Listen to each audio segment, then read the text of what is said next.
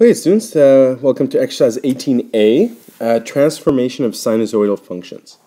Okay, so before graphing sinusoidal functions, you should change them into the form y equals to a sine bx minus c plus d. So if you remember transformations, unit transformations, looks very similar, and instead of working with f of x, you're working with the specific function sine x in this case. Okay, we're going to go step by step, and hopefully we can make some sense out of this.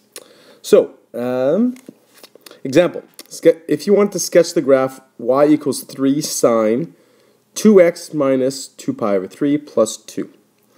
As the same thing as when we did in the transformation unit, you should factor any coefficient of x in here. It'll just be a little easier to identify this value of b.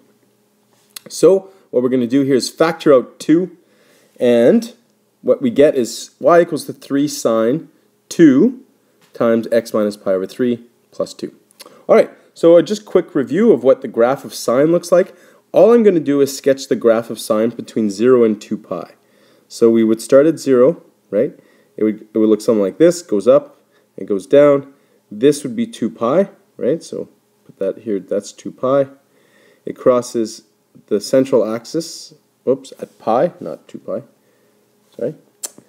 So this is pi, and then there would be two values here, 1 pi over 2, and this would be 3 pi over 2. So that's 3 pi over 2, and this is pi over 2. Okay, a couple other things to recognize. This is a maximum of 1 and a minimum of -1. So let's go look at the values. Let's identify the values of a, b, c, and d, because in these types of transformations, we're going to talk a little bit more about those specific values. So in A, I think it's pretty obvious that the value would be 3. So A would be equal to 3. B would be equal to 2. So that's where that 2 comes from here. That's where you factored out the value of x. The value of C, so notice it's x minus c, so our c value is positive, and is pi over 3. And D is over here. It's plus d, so plus 2. Okay, so these transformations act exactly like they did in the previous unit. So if you think about it, A, this value of A, this would be a vertical stretch or compression. B, this would be a horizontal stretch or compression. C is a translation from left to right. And D is a movement up or down by value of D. So it's the same idea. So transformations, the vertical shift displacement. So what would happen to our graph here? So we're going to keep the same graph. I'm going to put some intervals so that way we can be a little bit more specific. That's pi over 2, that's pi, that's 3 pi over 2, and that's 2 pi, so I'm going to stretch it out a bit just to have a bit more space. So all we're going to do here with this value of d, we call this often the central axis, because instead of our axis being here, we're going to move everything up 2. So we're going to go up 1, 2, 3. So that means our sine graph would start at 2.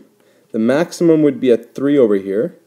It would come back to 2, go down to 1, and back to 2. And so our sine graph would move up 2. So often we call this the central axis because this is the central line of the graph when our graph goes up, above, and below. All right? Okay, so now the value of A, the amplitude, so that's often associated with the amplitude. In our case, the amplitude was 3. So all it does is it stretches it by a factor of 3.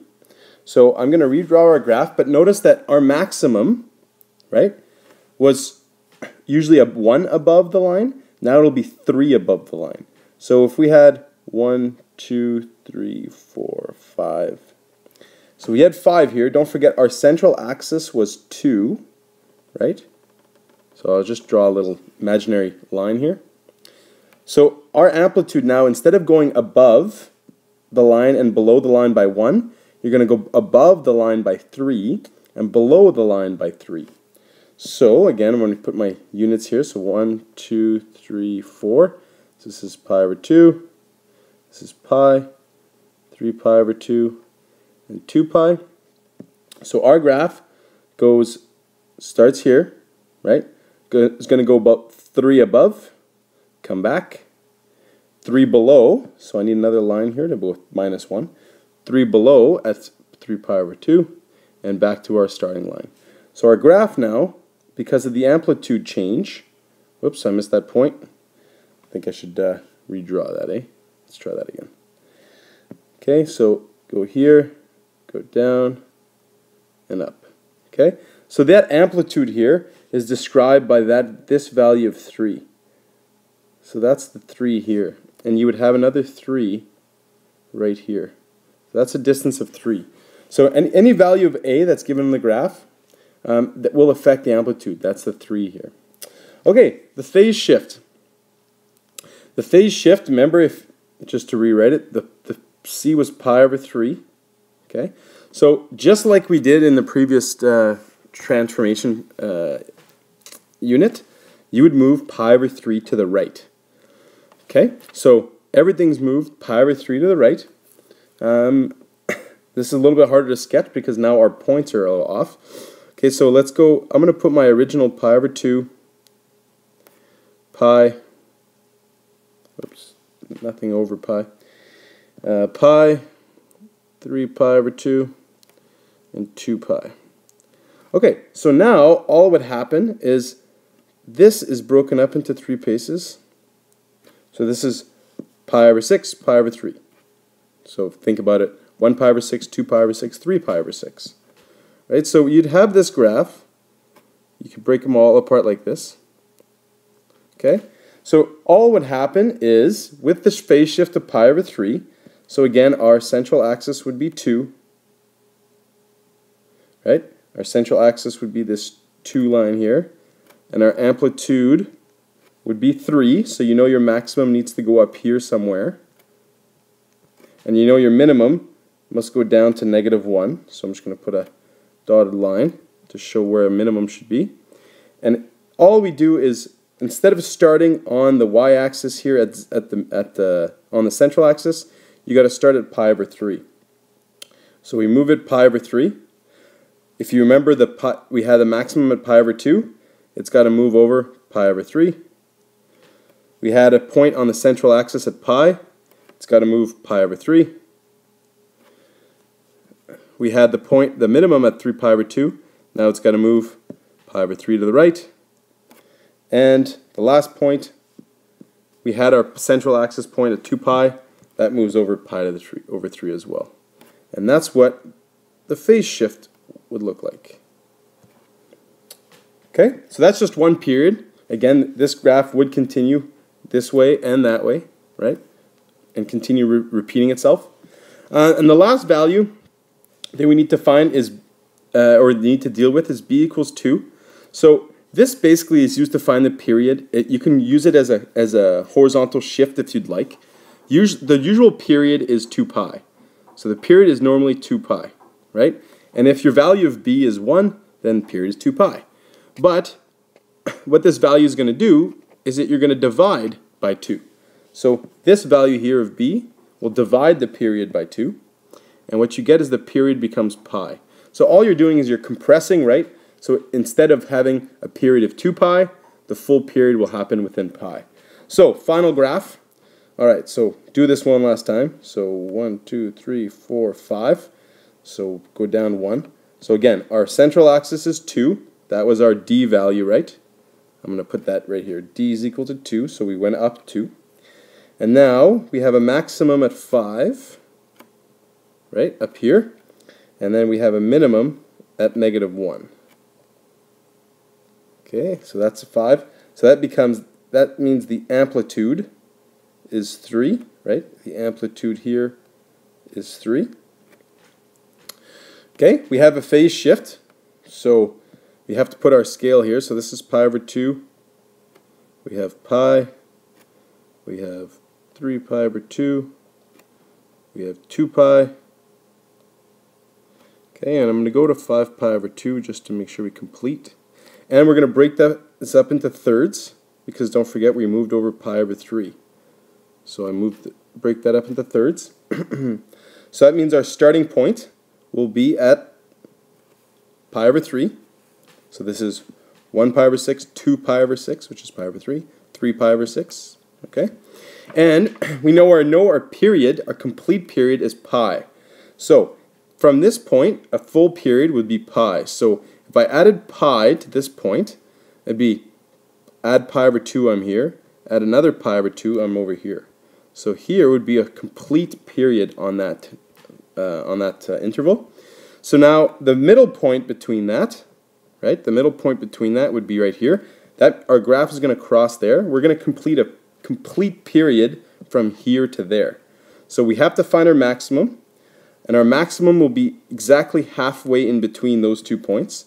So right about here. And minimum will be halfway in between the next 2 points, which is right there. And this is one complete period of our graph. Notice we could do another one. We'd have another one right here, another one right here, and our graph would go maximum in between, and then again minimum right there in between, and come up. So our graph would continue to do this, right, till infinity. Alright, so that's the 5 main points what we're talking about here. The last step is to plot the 5 main points. So for a sine graph, you would start on the central axis, you would get a maximum, you go back to the central axis, you go to the minimum, and you go back to the central axis.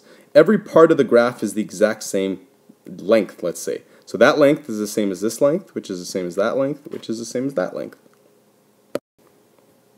Alright, in this next example, we're going to try to put it all together. Instead of sketching a graph one by one, I think I'm going to put all the information together. Okay, so let's start. Let's go with the value of A. Notice the value of A is 3. Okay, so that means the amplitude is 3. We're going to deal with the negative part in a second. So that means the amplitude equals to 3. Okay, let's look at our D value. Our D value is -2. So D is equal to -2. So we'll call it the central axis. So that's the line that we're going to go above and below. So the central axis is y equals to -2. Because we went down 2. Okay. Next thing we're going to look at, the period. So normally the period is 2 pi. But for the horizontal compression or stretch, you divide by pi over 2. So you divide by that value of b here. So this value that you divided by, that's your b. So our b is pi over 2. So you take your 2 pi, you divide it by pi over 2. So this would be the same thing as saying 2 pi divided by pi over 2, which would be the same thing as saying 2 pi times 2 over pi. So you switch the fraction around, right? And you get 4. Okay, so the period is 4. So notice that in this case, if our period is 4, it's not in terms of pi, it's in terms of whole numbers. So we know a full period will have 4 units. And that's what we're going to use for our axis over here. We're going to put this in integers instead of putting it into terms of pi. Alright, and the last thing, we got c is equal to 1, which means that we move 1 to the right. Right, that's a translation. Okay, so let's try to put this on our graph. Okay, so our central axis is -2. So we got to put that line on our graph. 1, 2. That is our central axis. I will draw a dotted line to represent my central axis. Okay, I'm going to put -2 right here. That's the value. Our amplitude is 3, which means that on each side of my central axis, I should go down 3 and up 3. 1, 2, 3. So that's going to be our maximum is going to be this value over here, and our minimum will be -5 over here. Okay, so this is y equals 1, and this is y equals to -5. Okay, so again, talking about value of our period, and period is 4, I know that our period needs to be measured in units, because if it's 4, it's not 4 pi. Be careful. So this is 1, 2, 3, 4, 5, and this is -1, -2. That should be enough. Okay, and our graph normally starts from the central axis, goes up, goes to the central axis, goes down, back to the central axis. That's a sine graph, right? But don't forget we're moving 1 to the right. So technically, I would move that point here, right? And the period is 4. So from here, 1, 2, 3, 4, I need to have my final point. The whole period needs to be contained within this area. All right, I've got one last thing to add, and that's going back to the beginning. We had a value of -3. Well, the graph is the negative value of sine, and if you guys remember what that negative represents, that's a reflection over the x-axis. So instead of going up and down, our new graph is going to go down and then up. So our graph will have a minimum right away, and then a maximum later on. And that's our final graph. It's going to go down and then up. And that is one full period of the graph. Notice I could sketch another one if I went backwards. So if I go back all the way back to -5, because I would need to go back to -5 because I need one full period, and a full period takes 4 units. So I would go back to the central axis, back to the central axis. This one would go up because we're going backwards first. So up and then down, and there's another unit. And we could go the other way too, but I think we're just going to run out of space. So here's a good representation of what one full period would look like.